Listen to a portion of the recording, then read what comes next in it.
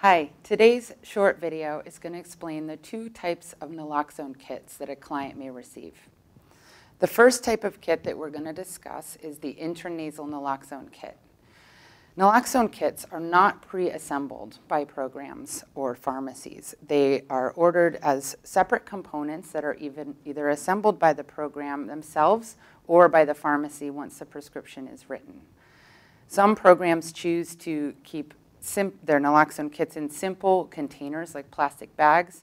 Some programs choose to include a small bag, such as this, that say something on the outside like overdose prevention rescue kit. This is optional, and some programs do not choose to use bags or use other types of containers. This naloxone kit comes with an educational brochure that includes information on how to use the naloxone kit, and it includes 2 doses of intranasal naloxone hydrochloride. And this box is going to contain a vial of naloxone hydrochloride, 1 milligram to 1 ml concentration, and a luer lock syringe with no needle. You'll also order separately an atomizer, a mucosal atomization device made by the company Teleflex that is going to screw onto the luer lock device. You'll also attach the mucosal atomization device to the box with a rubber band, preferably, so the client doesn't lose each piece. When the client is about to use the naloxone, they'll assemble it like this. Take the atomization device and screw it onto the luer lock syringe, like this. Then you're going to take the yellow cap off the bottom and the purple cap off of the vial of naloxone, being careful as this is a glass vial. You're going to screw the naloxone into the luer lock syringe gently until it engages. You'll feel some resistance, and then you're ready to go. The naloxone vial is marked with the dosage from 0 to 2 mLs. When you're instructing the patient on how to use the naloxone during an overdose, you want to instruct them to administer half the dose up one nostril and the other half of the dose up the other nostril, using the measurements on the vial. The first spray goes in the first nostril, and then the second spray goes to the second nostril until the naloxone is completely empty. It can then be disposed of in the trash since there's no needle. The second form of naloxone that you may prescribe is injectable naloxone.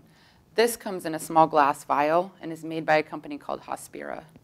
This concentration of naloxone is 0.4 milligrams per 1 ml and comes in a single dose vial.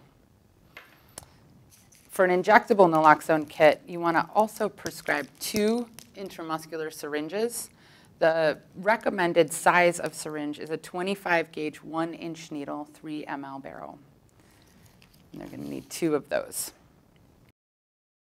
And some programs choose to include a small sharps container that contains both syringes and the vials of naloxone, along with the educational material.